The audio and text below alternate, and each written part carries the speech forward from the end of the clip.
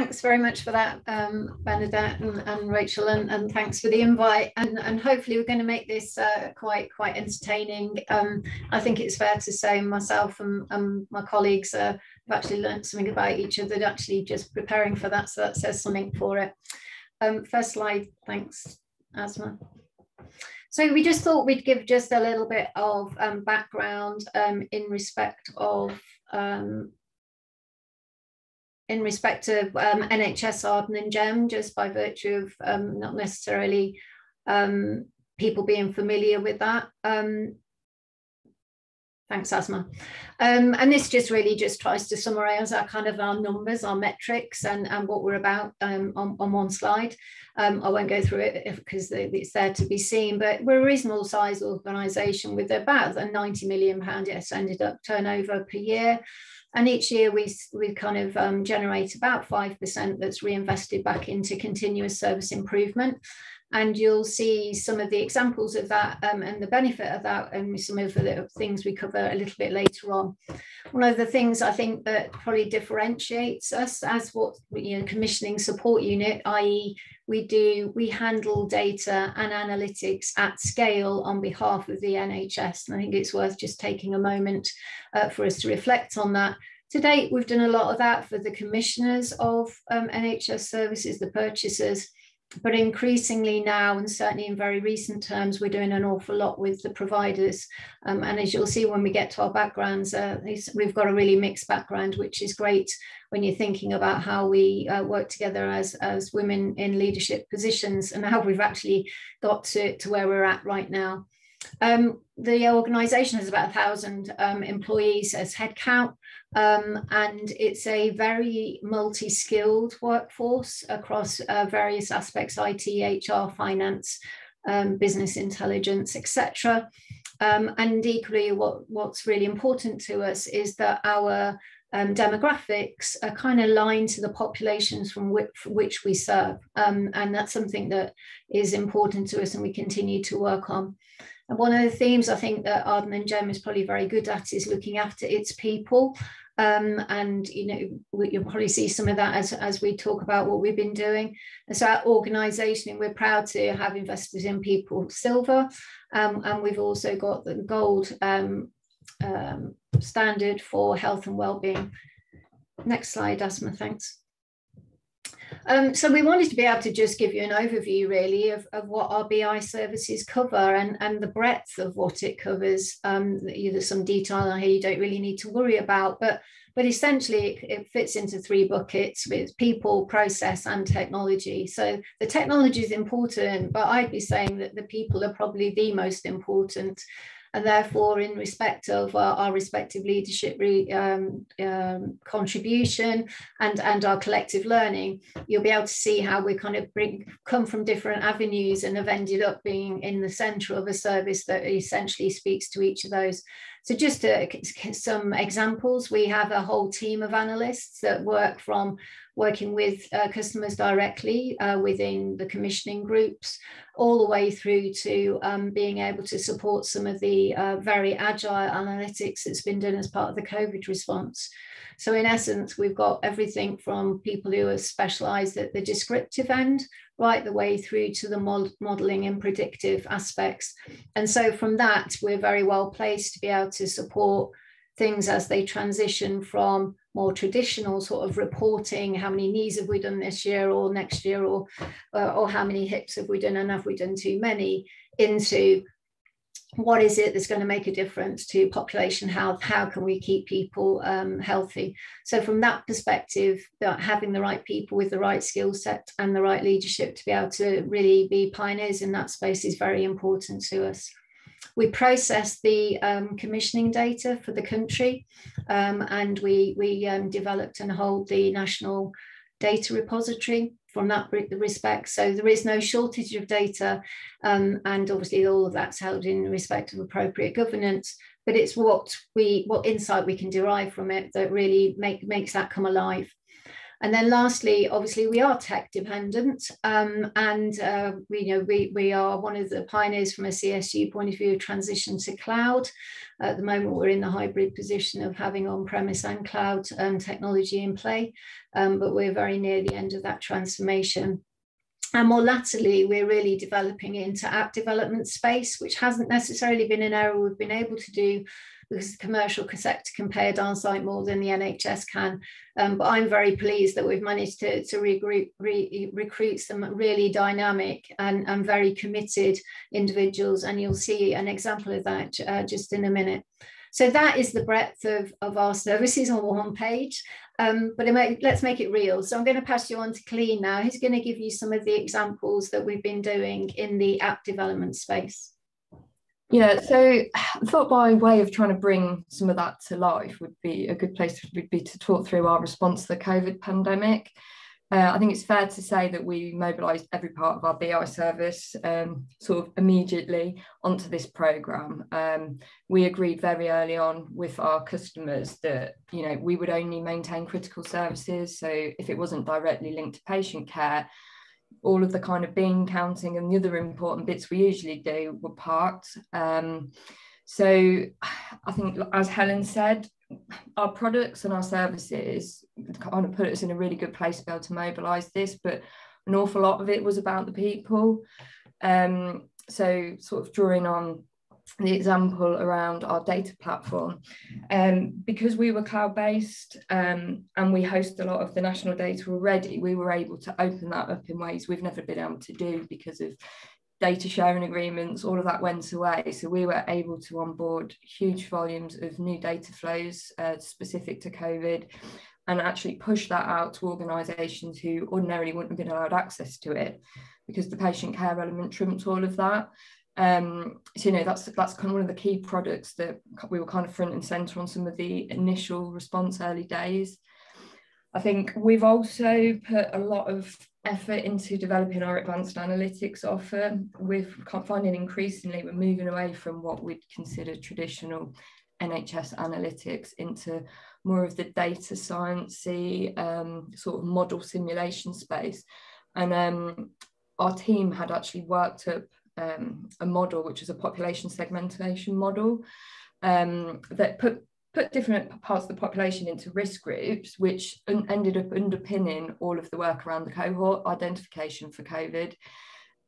Everything from, you know, identifying who needed a mail drop to tell them to shield, down to, you know, that initial who are we going to target sort of in those first couple of cohorts. So there was a really good foundation there. So we were able to, again, in ways we wouldn't normally do, just make it available to everyone, push that out there.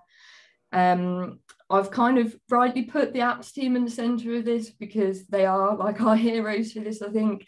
They probably work 7 days, 24 hours a day initially to spin up 3 like really critical apps.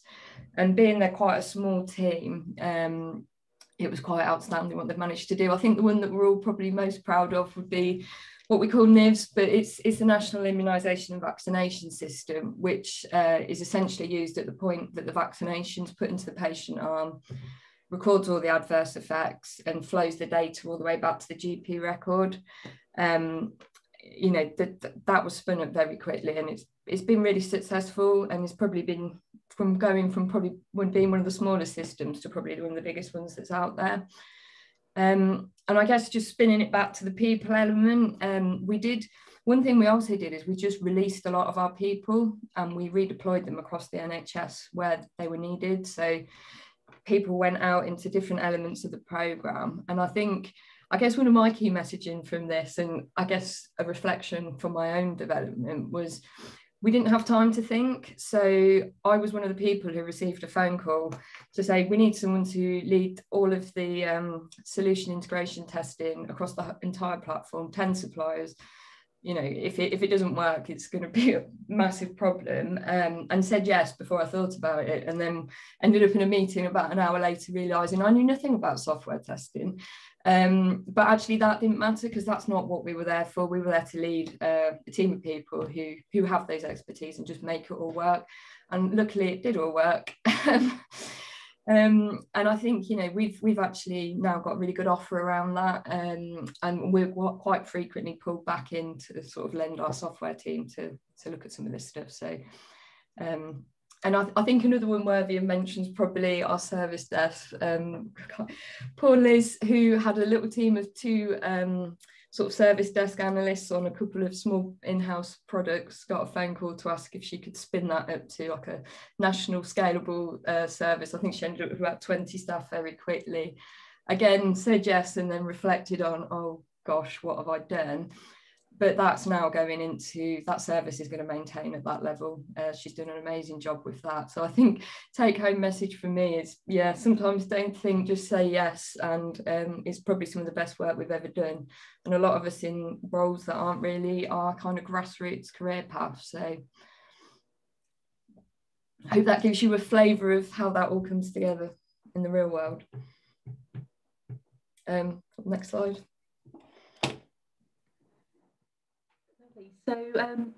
So Colin's given us kind of a great example there of something we have to spin up really quickly. And what I can talk you through is something which was far more leisurely than that. So one of the projects that I've been asked to have a look at was around population health management, which is kind of a real kind of key buzzword within the healthcare BI arena. So population health management is very much an emerging approach to data that aims to improve citizens' physical and mental health outcomes, to promote well-being and to reduce health inequalities across an entire population. And it's a really clever approach, because what it does is it pulls together information from multiple sources. So we get information in from GPs, so your primary care data, secondary care, kind of mental health community children's data, our acute trusts, which are our big hospitals, ambulance trust data. More recently, we're starting now to get access to our local authority and social care data, which is incredibly important to us. And again, you know, at the moment we're a bit constricted by IG, but you know, we can open up this kind of data set to be expanded to voluntary sectors, schools, police, and emergency services, and we can literally pull all of that information together in one place to get a real picture of what a population in any given area looks like. So as you can imagine, the kind of use cases for this, when you start to kind of dig down into it, are absolutely endless. And I realise I've only got a couple of minutes. So I'm just going to go into one kind of key example we've got, which again is really relevant. So it's linked to COVID. So we have a doctor called Dr. Nick Pullman. He's our Chief Clinical Information Officer, so our CCIO. But actually his background and his day job, he's an incredibly busy GP. He's got his own practice. He's got a whole bunch of patients that he looks after. And as part of the COVID pandemic, the first thing Nick realised he needed to do was to stop patients from going into hospitals. I mean, as you'll know from the news and the papers, you know, the hospitals had to discharge a whole raft of patients that didn't need to be there. It was an incredibly dangerous place to be, with infection rates and people with COVID coming in. So whilst all that was going on, Nick as a GP was saying, well, I need to stop patients from going into hospital in the first place, and how do I do that? And what he needed to be able to do was to identify patients that were at high risk of going into hospital over the next kind of 3, 6, 12 months. And as part of population health management, we have a tool there called risk stratification. And in real terms, what that meant was that Dr. Pullman was literally able to click a button, as far as he was concerned, that ran an incredibly complex algorithm that was written by people far more clever than me, which was able to look at patients with comorbidities, patients that had previous hospital admissions, clinical markers, deprivation levels. And by kind of clicking on that button, he was able to produce a list of patients that were at risk of going into hospital. So once he had that list of patients, he was then able to look at that and say, right, how do I break these lists of patients down so I can work out what clinical interventions I need to make? And that's where the segmentation comes in.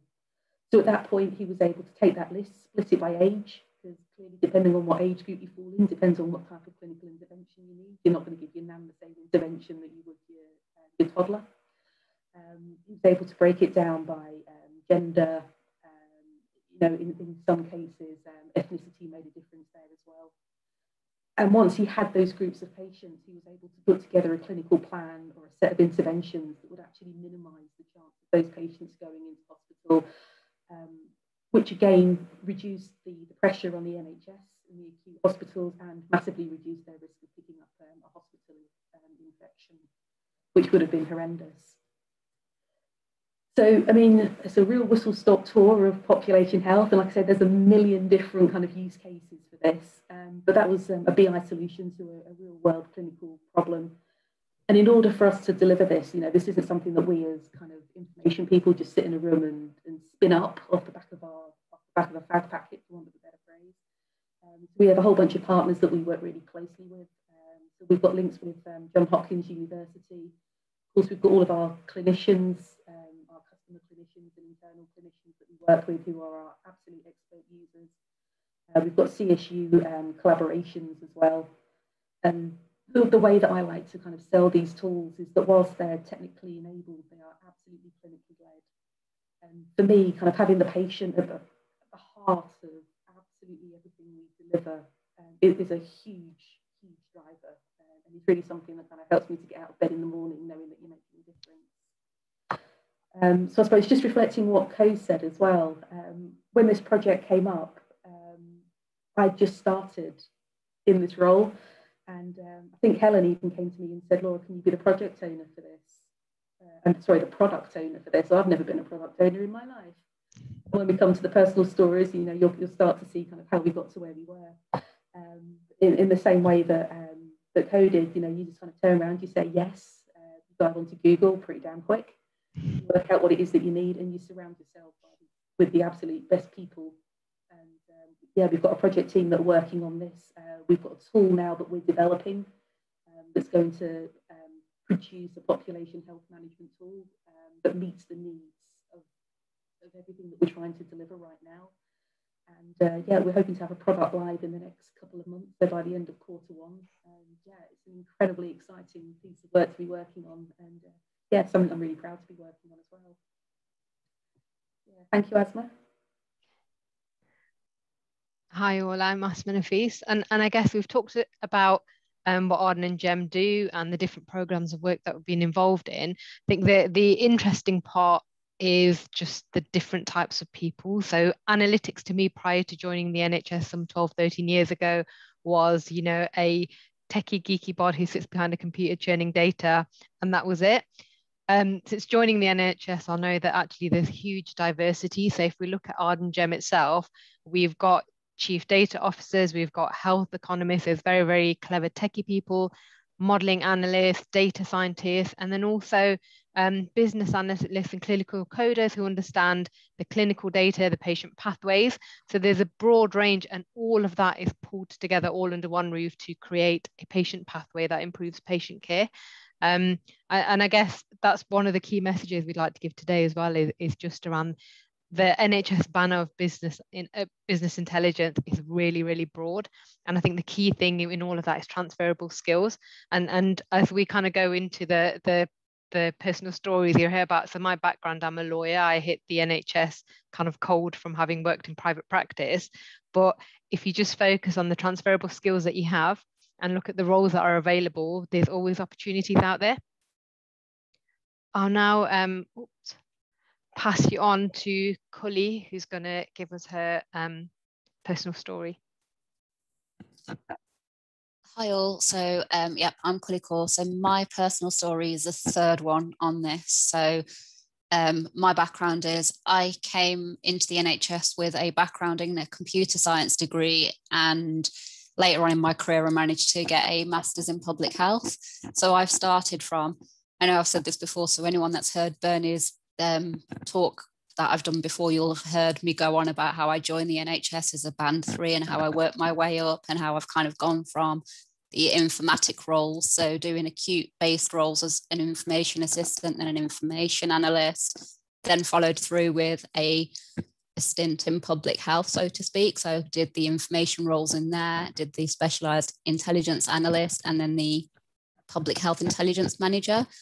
From there, I then came into BI, and it wasn't a structured approach. It was just, I want to remain in the NHS, public health is going into local authority, what do I do?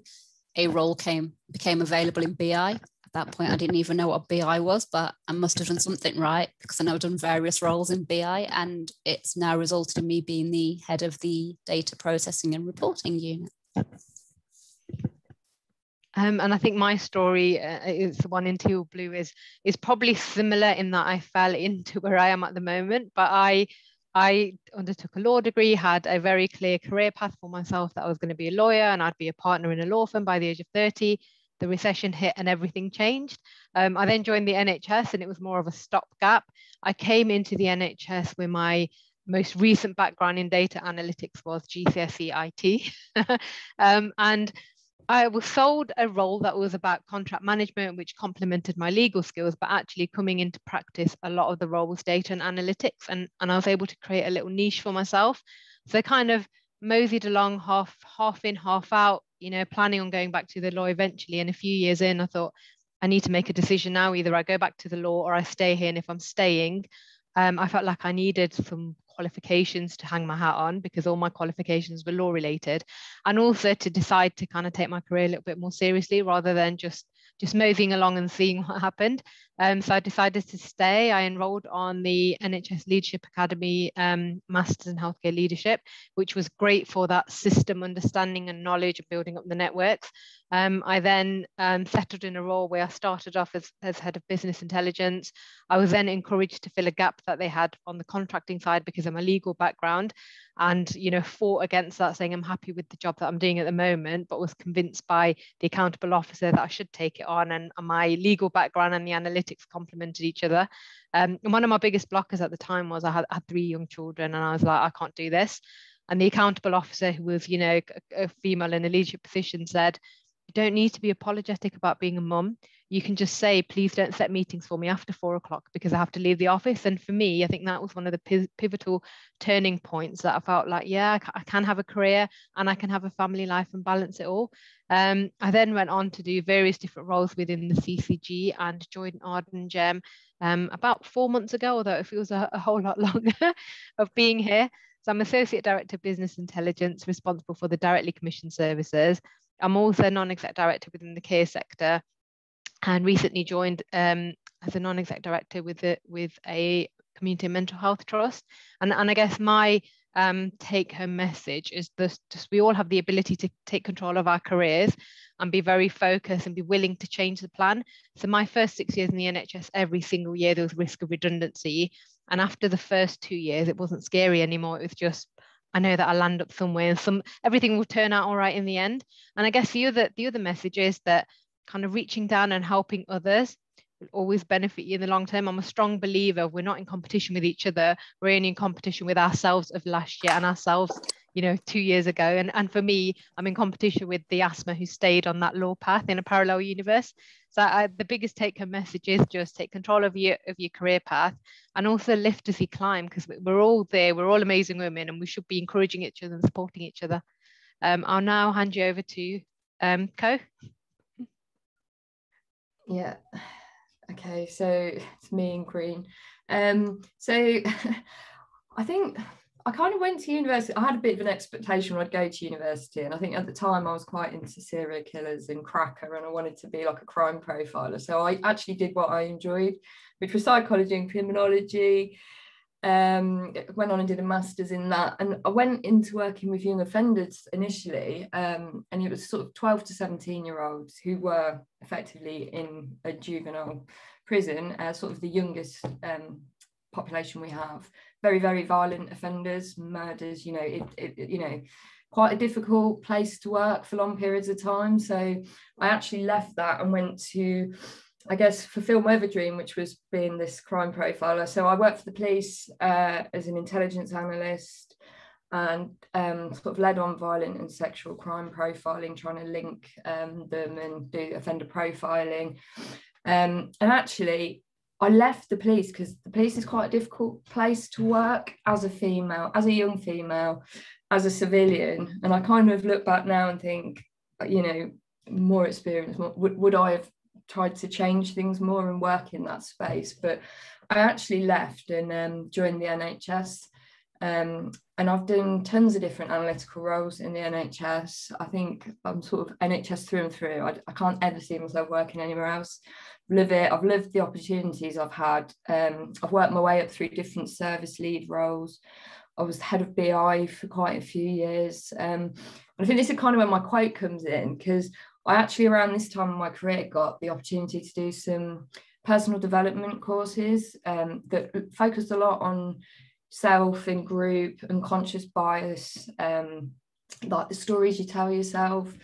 And it kind of gave me a bit of a drive to break out of what I'd always been doing, and some opportunities came up internally. So I kind of moved into more of a program focused role, which then just ultimately ended up me working more with the applications team, more in the product ownership space. And yeah, I just felt that kind of spurred me on then to think I kind of want to do a lot of different things. I want to get a bit more breadth of different experience. So quite recently I've said yes to another opportunity that's completely outside of my comfort zone, which is product owner for the COVID data platform. Again, I've just said yes, and I'm kind of in that space where I'm not really sure what I'm doing, but I've found some of the product owners and I've made friends with them, and I'm just going to figure it out. And yeah, so that's me. So I'll go next. I'm well, I don't know what colour it is, orange type colour. So I'm a clinician by background, and I've been in the NHS for the whole of my career, and I'm a bit like Kaur, and I don't think I'm going to escape either, and neither do I want to really. So yes, I started as a diagnostic radiographer. And started my career on a district-wide way of working, which feels like deja vu, because that's what the NHS is promoting doing now. But rapidly ended up over 5 years actually leading and taking that service forward. So that was quite a rapid progression, and a bit like the themes that everyone said, you're kind of thinking, it came, I'm going to apply, and then you get it and you think, oh my God, what have I done? But anyway, managed to survive that, and then got married and relocated to Leicester, where initially I was engaged with one of the very first implementing, well, not engaged, I led it, the first digital radiology service. So there's nothing worse than doing like that, where you really are learning by doing, because you can't look at what other people have done. And I have to say, a bit like the common themes that are coming out, it didn't feel like when I was in the middle of it, but I was learning something every day. And in actual fact, that's how I thrive. And so, and equally, it's also how I learned to fail fast on certain things and accept that that's not a bad thing, so long as I learned from it. So on the back of that, I was then asked to go into general management on the back of a trust merger, bringing 3 services who really didn't like each other together into one integrated service is a challenge in its own right. And this was in the middle of a very large acute hospital with a phenomenal, not just hospital, 3 hospitals with very significant challenges. So, again, every day was about trying to find what we can do to improve. And the point I'd make, I'm not technical from a BI perspective. What I have been throughout the whole of my career is very analytical, being able to see how we can get more out of the data we've got, not just look at data and say, well, one number's bigger than the other, therefore that, well, what's that mean? Really what is happening, and get digging underneath. And I think some of my colleagues, as I moved into being Deputy Director of Ops in that organisation, and I started using statistical process control type methodologies and actually trying to get us to focus on what's normal variation and what's significant. I think they all thought I came from another planet, but needless to say, we're on a journey, and I think they are still adopting what I put in place at that point. So I'm quite proud about that. And in respect to that acute provider, it got to the point really where, as Director of Strategy, I felt I needed a new challenge. And I was approached to apply, having done a system-wide role on service reconfiguration, which can be very career limiting. I was kind of pointed in the direction of what was at that time the Associate Director's role, similar to what Asma and Laura are doing now. And I thought, well, you know, I'm a bit of a wild card to say the least, because I come from a frontline real world sort of situation. This is very technical. Can I do it? In the end, I went for it, I got it, and I think it's fair to say rapidly started to learn all of the acronyms associated with BI, which was quite threatening at the time, but also got the opportunity to work with the fantastic people, some of whom you're meeting this evening. And 2 years ago, I was asked to move into the executive director role. So I very much advocate for the opportunities that my team and my services offer, and more importantly, in keeping true to myself as originally a clinician, making sure that whatever we do can actually impact real world situations. So I guess back to my kind of quote, really, you know, when you can't see the wood for the trees and you are in the middle of it, and yes, we all do jump into things and just say yes and then think, oh my God, what have I done? It's about learning. And I think so long as you can recognize and you've got the support around you to realize that every day we're learning by doing, then you know, that's the most important thing. And I think that's what defines how you can handle things in a very positive manner, both as an individual and as a woman in a leadership position. So Laura, I think I'm passing to you. Yep, so hopefully everyone can hear me now. So I'm now probably a big head on a screen because I've moved a bit closer to the mic. So I'm the purple blob at the bottom. So according to my UCAS application, I'm currently about 20 years into an absolutely awesome gap year. I'm NHS through and through. I started my NHS career in Hertfordshire in their health informatics service. And like I say, it was my year out, and I was lovingly known as the temp with a brain, which was wonderful, I suppose. And I got to learn a hell of a lot. And because I was there temping, I was just given opportunity after opportunity after opportunity, and literally worked my way around that health informatics service. So I ended up doing first line support for IT, Microsoft training, clinical system training. My background from school, I was a bit of a geek, so I did maths and computing. So as soon as they realised that, they had me doing coding. And somehow I managed to learn to code in Unix, which is, if anyone's ever used that, is horrendous. I did some work with database administrator. Sorry, I think people are struggling to hear me. I'll try and get a bit closer again. And really kind of bounced my way around. And then at one point, someone realised that I was actually sat in a room coding and not really talking to anybody. So the training manager came and found me and asked me if I'd be interested in doing some work with them around clinical system training and working on some national projects. So I said yes.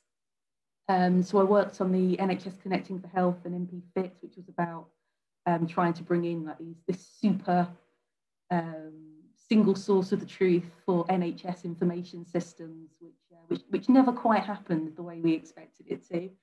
But it was fantastic to work nationally on that. Then the money for those projects ran out and I was put at risk, and the HR director contacted me and said, would I be interested in working on their HR systems, because they were moving from an old kind of antiquated system onto the National Electronic Staff Record system. So again, I said yes to that, did that for a little while, and then applied for a job in Leicestershire, which I didn't realise quite how far away Leicestershire was. I thought I'd be able to commute from Hertfordshire to Leicestershire, but that wasn't possible.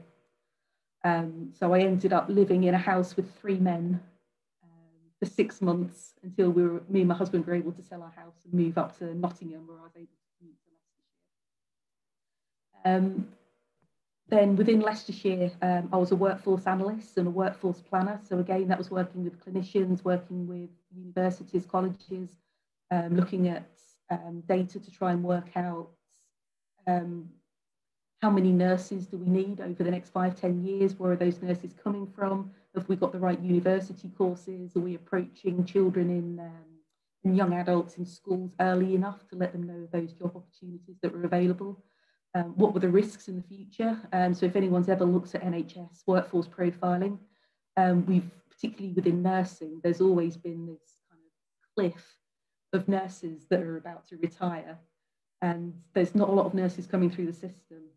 So I was part of a national scheme that was looking at bringing in nurse practitioners and trying to change the way that we had nurses coming through the system, because it used to be almost vocational. Then they made all the nurses have to do a degree, and that stopped a lot of nurses coming through. So that was incredibly interesting to look at, and all of the OD that sat behind that. Somehow I managed to set up a new pension scheme in the NHS as well. I managed to manage the payroll contract. So again, this is just going back to someone asks you to do something, you turn around, you say yes, and then you figure out how the hell to deliver that afterwards. So then an opportunity came up as a head of information. And to this day, and I don't know whether this is imposter syndrome, but to this day, I'm still not quite sure how I landed that job. I'd been working very corporately. I'd only ever really worked with workforce data. I didn't really know the NHS activity data particularly well. But I did have the leadership skills to manage the team, to do transformation, to do management of changes, and create that team almost from scratch. So I was brought in to do that. I managed to do that for 5 years and create a team within Leicestershire that I'm incredibly proud of and still incredibly proud of today. And then in August, I was approached by the chief data officer at the time to come and work in AGEM as their associate director of BI to help with a couple of projects that they were working on. And I've been here ever since. And I've been incredibly lucky during my journey. I've had 2 interviews throughout my entire career, although I've managed to take up a number of jobs. So my quote is always say yes to every opportunity, network the hell out of everything. You know, your job is a piece of paper ultimately, and you can make it whatever you want it to be, and never feel pigeonholed. And at the end of the day, if someone asks you to do something, they can see something in you that you might not necessarily see yourself. So take the bull by the horns, say yes, surround yourself by people who are amazing. There will be people out there who are fantastic. And 9 times out of 10, they're looking for a leader and someone just to pull them together. Because 9 times out of 10, again, they know the answers, they know what they need to do, but they need some support to move forwards, to kind of move through those barriers. And deliver what we need to deliver. And sorry, I can feel the imposter coming out in me already. But yeah, I'm going to leave it there before I keep putting myself down and just say, yeah, you don't need to go to university to kind of achieve what you want to achieve. You can absolutely push yourself through. It's a little bit harder because you've got more to prove, but it's absolutely possible. So particularly if people have got children or family members or friends out there that are really struggling with university with COVID, it's not the end of the world. You know, if people haven't been able to get their A-levels because of COVID, it is not the end of the world. They can absolutely do this. Thank you.